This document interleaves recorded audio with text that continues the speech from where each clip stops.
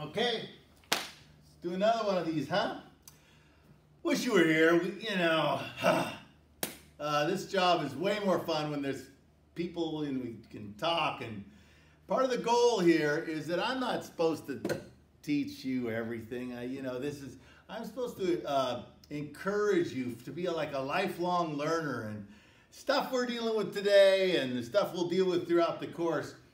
Documentaries. You'll be 50 years old watching the Discovery Channel, oh, dang it, there's and I remember that class I had in college like that. So the thing is that, we're dealing with lifelong things here. So I'm not covering a whole lot, but I'm giving you, I hope, the little sparks, the little frameworks to deal with this thing. And one thing, last time we looked at this Fertile Crescent.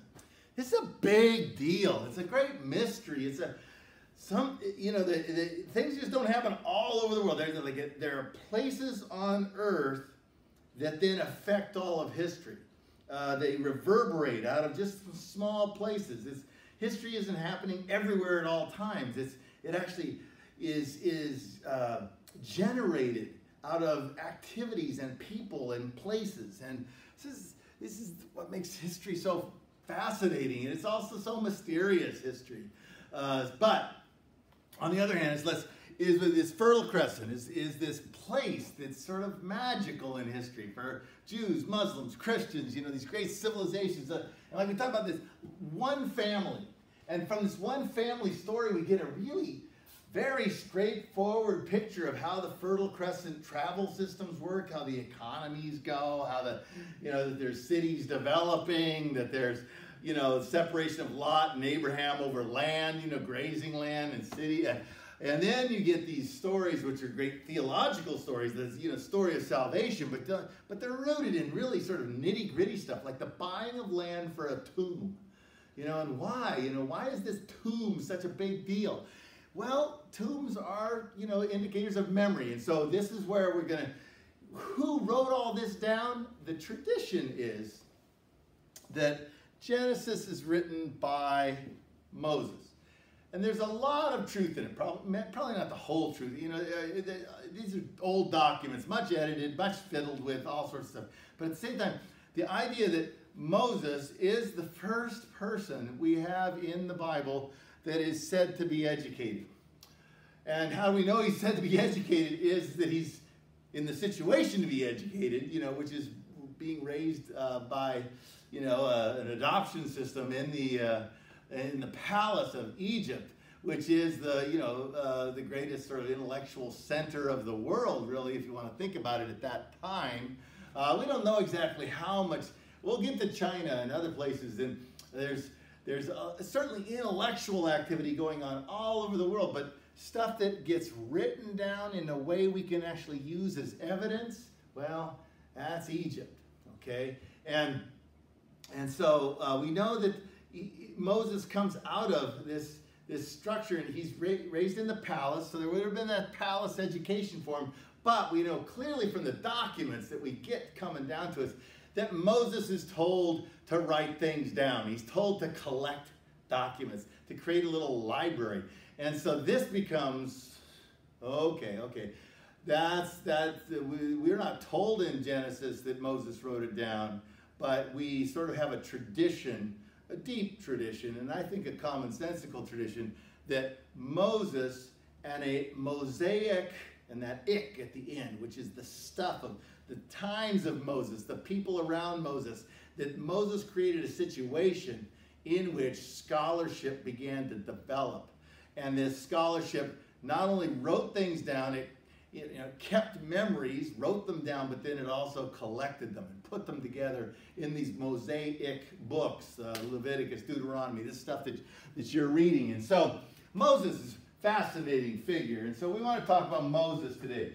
Now, Moses is, here again, and I'm going to say this a lot, I'm like Donald Trump, huge. Moses is huge. And the thing is that we see in these documents the beginnings of discussion of freedom and slavery, of good government and bad government, of the use of senates and elders, and we don't find yet, and this is very important, we're going to see coming later in the course, veto and term limits. But a lot of the things we call republican government, separation of powers, things like this, advise and consent, popular sovereignty, these sort of ideas we begin to see in these Mosaic documents. Now, that's why Moses is actually pictured in our United States Capitol building in the House of Representatives.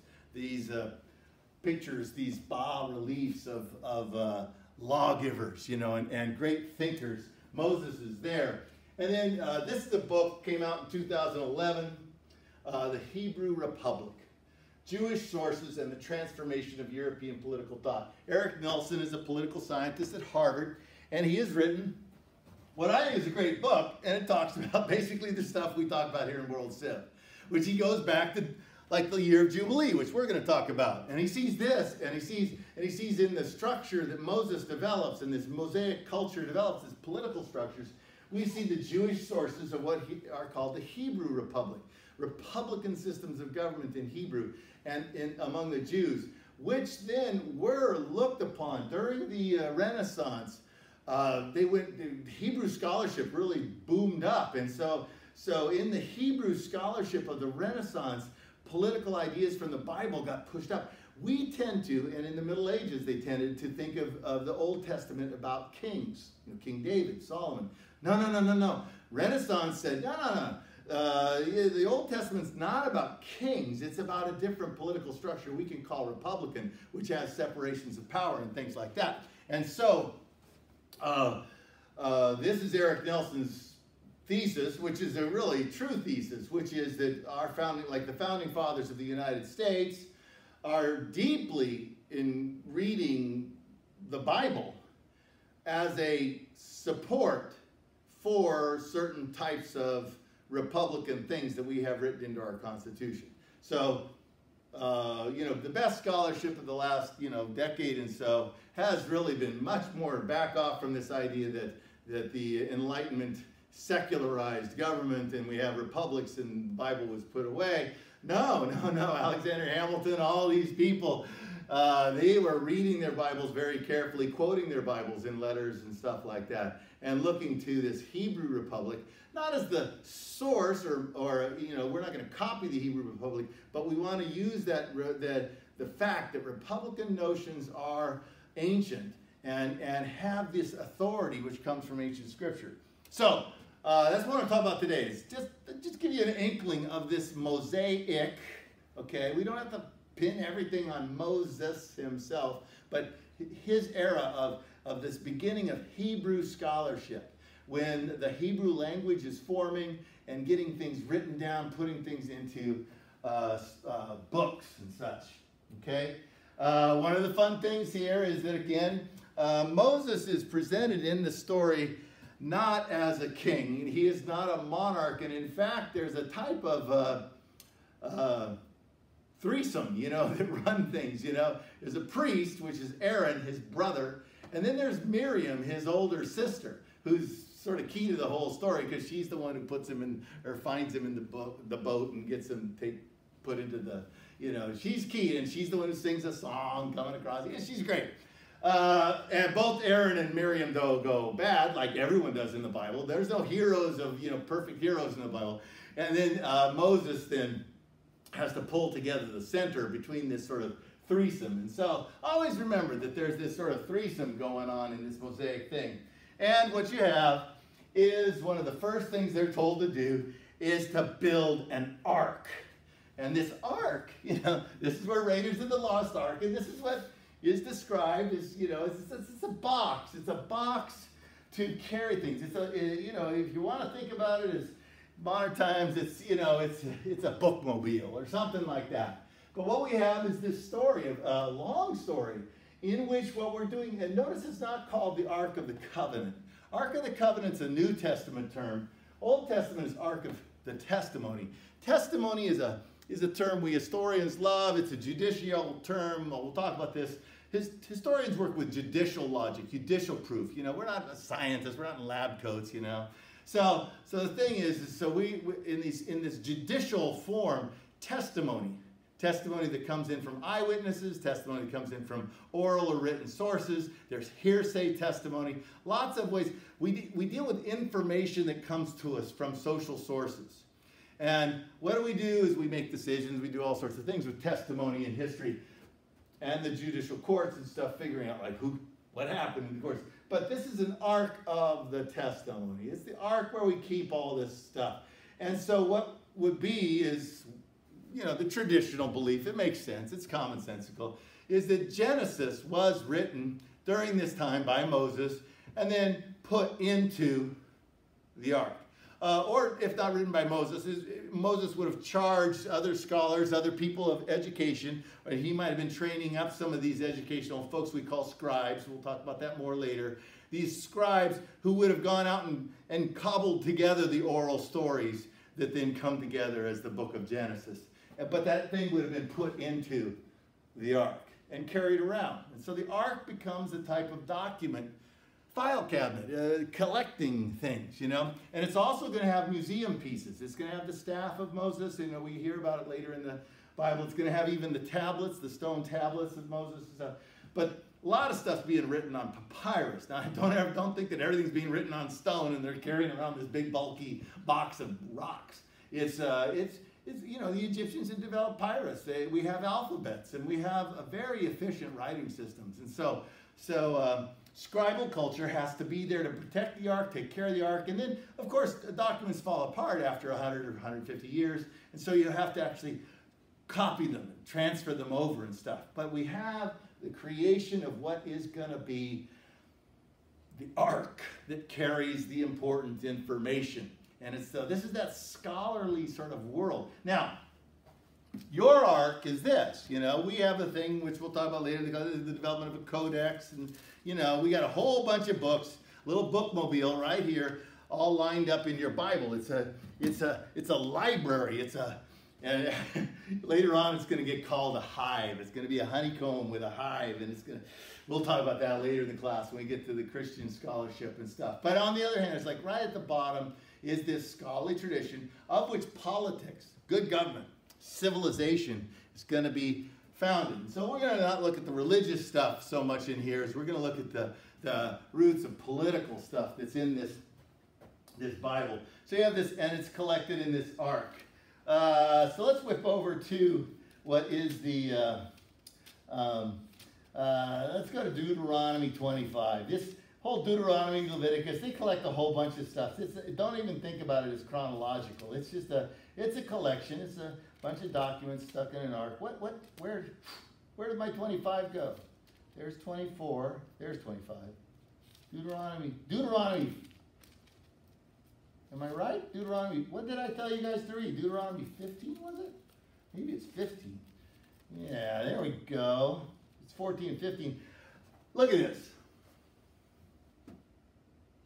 Why in the world would you do that? Canceling debts is unjust.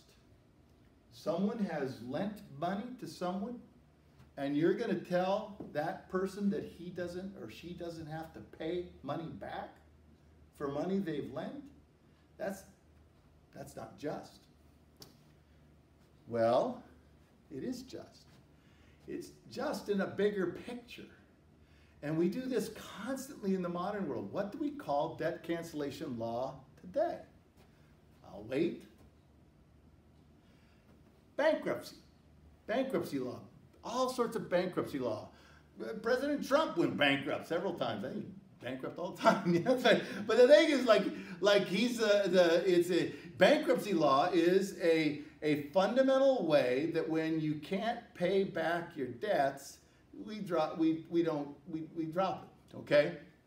So the thing is you have a system which is designed to seek a higher justice by actually not being just at a lower level, at a sort of particular level. And this is most important in the ancient world because this is how people become slaves. is people sell them. We're going to run into this a lot, and we'll talk about this more and more as we go through. People sell themselves into slavery because they cannot afford to pay their debts. And so we'll see where laws that end slavery for the Greeks and stuff. Well, this is an anti-slavery law in the Bible, in which we want to, keep people from falling into debt, and debt would lead to slavery. This notion of the rich and the poor, that's very important for this here, is so that you may require payment from a foreigner, but you must cancel any debt to your brother who owes you. However, there should be no poor among you. Now, the key word there is there should be no poor. We want to, Mosaic law lays out a goal, a principle. There should be no poor among you. On the other hand, verse 11, there always will be poor among you. This is, I present to you, this is a great wisdom, and this is where you separate what should be from what is. And these are the kind of practical situations which civilization at its highest level is built around. We have goals, we have ideals, we know things where we want to be, but we have to compromise, we have to mitigate, we have to, muck around in the grit of real life. And there's always going to be poor with you. And so, what are you supposed to do? There should be no poor, there's always going to be poor, so what are you supposed to do? What am I supposed to do? Don't be hard-hearted. Don't be tight-fisted. Right there. It's a beautiful chapter. So it's a chapter to come back to for society throughout history in all places.